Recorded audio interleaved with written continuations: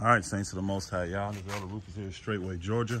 I've been getting Saints asking for an actual overview of what's going on with the freezer house we built, all right? As you can see, we have painted the exterior. We have put the doors up on this building. I'm gonna try to go around it, depending on if it's wet or not, y'all. But this is what the building is looking like, and then I'll take you inside. People are wanting to see. We got a little bit of work left with the vents and a little more metal, but we're saving that for, we got brethren that are coming to work with us to help work and learn.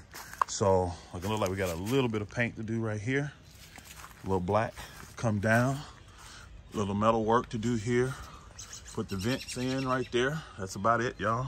We would have had this done. We could have had it done, but again, we have brethren that are coming to learn how to work. So we have to save a little bit of something for them, because the Mississippi brothers will be here this week, coming in a couple days, and we will let them probably come in, learn, and finish up this little bit of what's left on this building so they can get the learning in. Hallelujah. But this is the exterior of the freezer building. Now let's go inside so y'all can see what it look like in here. As you can see, we drywall and mudded the ceiling. Then we got another coat or two to do on that. We already have power in here.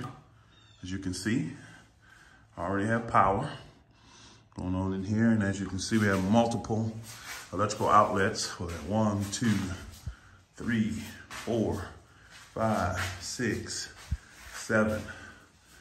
I already got it set up. As you can see, this is ample space. This is a 16 by 20 building.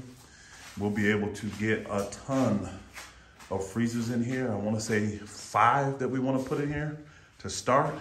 And then we'll make another section for storage, literally just storage, paper goods, stuff like that, that the sisters will be able to come out here and get. But the building turned out really good, really, really good. I have not decided if I'm gonna paint the inside of this because the outside looks so nice. I think I may, if we could get a little bit warmer weather, a couple good sunny days, I think I will go ahead and paint this on the inside. Just give it a solid lighter color so it won't look dark in here. Just some sort of lighter color. And actually it ain't gonna be nothing fancy. It's gonna be something that we already have an abundance of. It's just sitting around, y'all. And we'll just paint it that color for the inside. It's not that deep. Hallelujah. But this is what it's looking like, y'all. This is what it's looking like. I'll stand in the doorway so you can see it. I know some folks say you've been showing it from the outside, but we don't know what it look like on the inside, Elder. It'll just look like a block building. We got a few things in here, the cooler, stuff like that, thing we're working with. But that is the freezer building and where we're at with it. Once it's a little bit more completed, I will come back and do another video for y'all. Bless y'all. Shalom, shalom.